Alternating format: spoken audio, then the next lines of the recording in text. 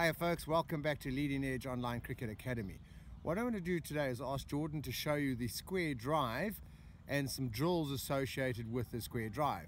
If you'll notice that the ball is slightly wider of a normal traditional cover drive towards more the 6 stump area, being played with a bat that's coming through more like a square cut but being played off the front foot like a cover drive. Jordan, if you don't mind demonstrating.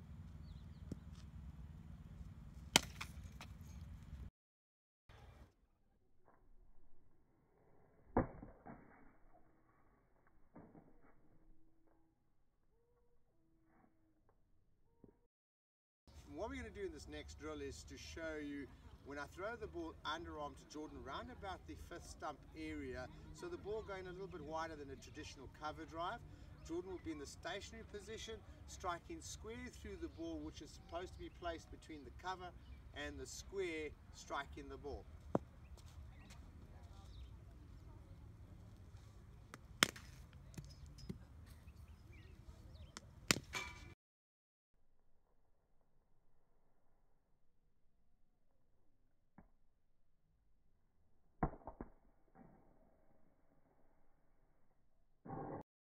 In this next drill is I'm going to throw the ball underarm to Jordan, or other words underarm feeds. He's going to this time step and strike the ball, and you'll notice that the ball is going slightly wider of off than traditional cover drive for him to play the square drive through between cover and square.